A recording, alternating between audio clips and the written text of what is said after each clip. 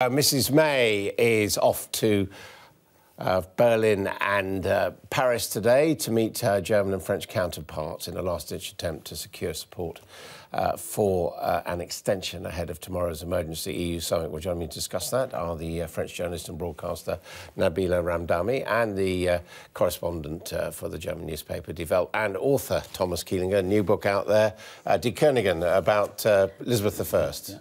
Right. Now, what sort of reception is President Macron going to give Mrs May, do you think? Well, I think if you speak to the French, they certainly have the impression that Mrs May will be visiting Mr Macron with cap in hand.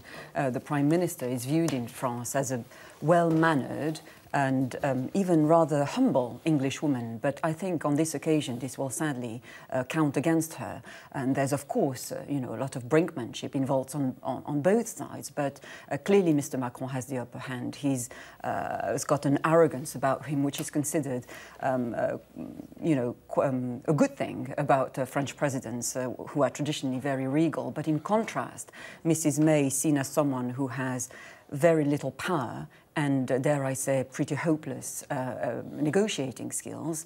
And this is nothing to do with impressions but facts. I mean, she's failed to get her deal through Parliament 3 times, and she's clearly seen as a soft touch by men like Michel Barnier. And I think she'll be in a very weak position when she speaks to Mr Macron this evening. What does Angela Merkel think of Mrs May? Well, Angela Merkel, like most Germans, finds it impossible to contemplate that the attempt to resolve the Westminster took until the very last week, that is to say, talks between the government and the opposition. To Germany, this is unconscionable to think that you can't find a way earlier in the negotiations to talk and solve things. But then Germany comes from a coalition-making culture.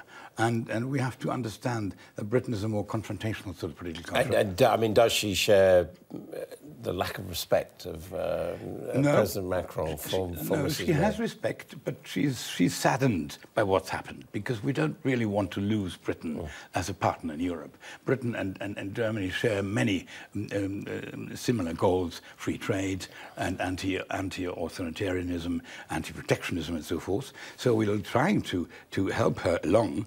But I think the formulation that Barnier used for the visit, they'll give Mrs May a chance to show the way forward. It's a wonderful way of putting it.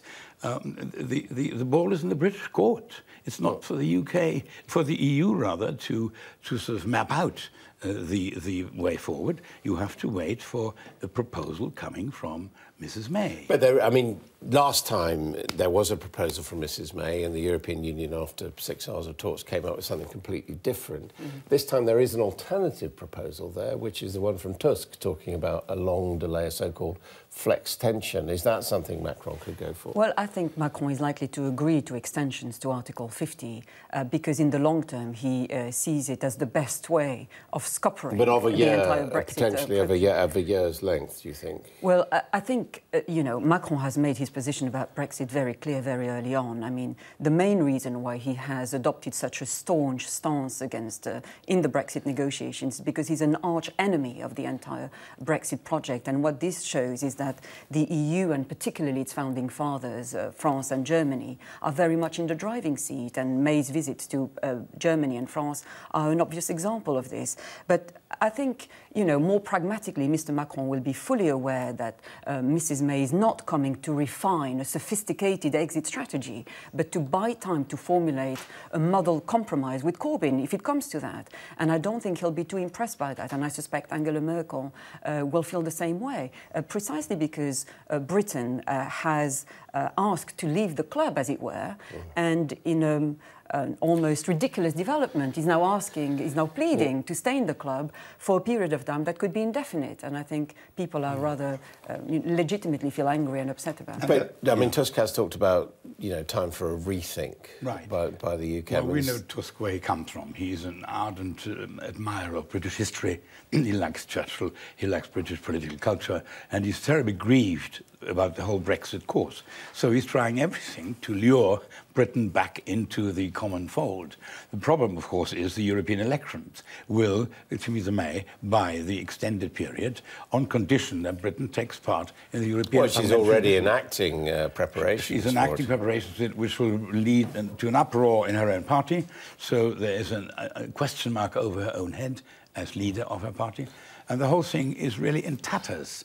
3 days before Britain is supposed to be leaving the Union, we do not have a clear indication where we will be ending up next weekend. Now, but is there actually a division between France and Germany in the sense that when Macron met with the Chinese, he invited Merkel along? But on this question of Brexit, on the question of a neighbour, Mrs May is clearly going to both capitals and is looking for a difference. If there's a crack in the unanimity between the two countries, I'm sure she's hoping to see that emerge.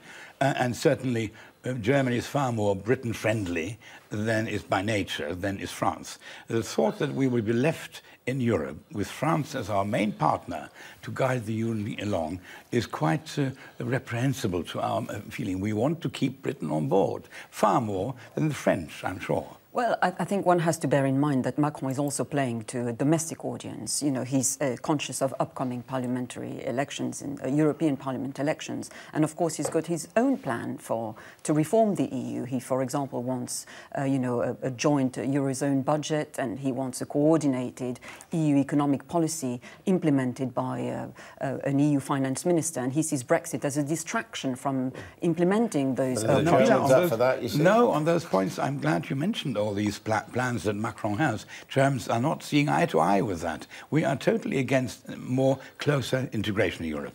In fact, the ever closer union is off the table, Adam. Nobody talks about the ever closer union like Macron seems to be dreaming about it. We have begun to realize that there are nascent national patriotisms in Europe which we need to take care of, rather than superimposing ever more supernatural traffic. When Brexiteers continue to this day to claim that Europe is heading the way of a supernatural edifice, it's all wrong. But that is what Macron is talking about, though, isn't it? Well, absolutely. But having said that, in the end, I think Macron is a very pragmatic politician and a very conciliatory one at that.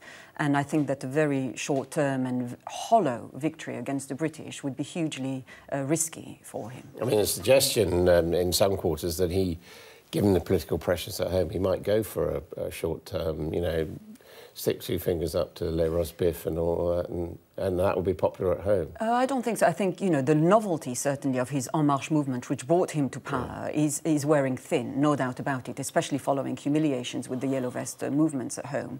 And yes, his poll figures, his rating figures are recovering. He's on around 29%, and that's not bad for a first-term president. But he certainly wants his party to do well at the upcoming elections. And I've noticed, predictable comparisons with Charles de Gaulle anytime the French president tries to assert himself, especially in regards to Europe.